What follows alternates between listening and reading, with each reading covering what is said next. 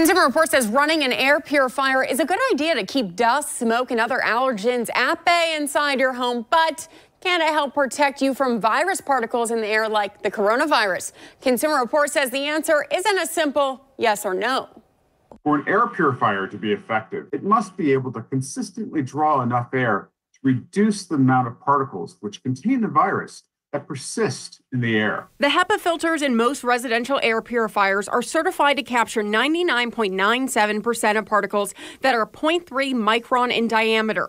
But the filters also capture both smaller and larger particles, even more effectively, including the coronavirus. But if someone in your home is sick, they should be isolated in a separate room with an air purifier.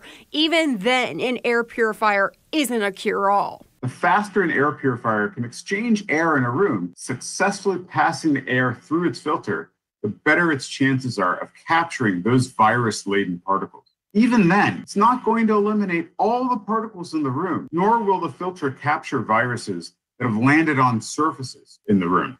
Consumer Report says along with the use of an air purifier, people should continue to practice social distancing, wear protective face masks, and follow other guidelines provided by the CDC. This $830 air purifier from Blue Air is the best and fastest air purifier in Consumer Reports' particle reduction test. However, it's pricey and noisy at its highest speed. For less money, consider this Honeywell. It scores excellent and very good ratings at its highest speed and lower speed, respectively.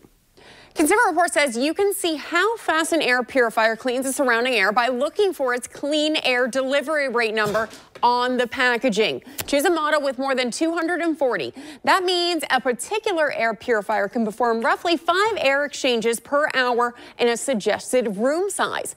And don't forget, simply opening your windows and allowing fresh air can help clear the air in a room. Lauren Verno, Channel 4, the local station.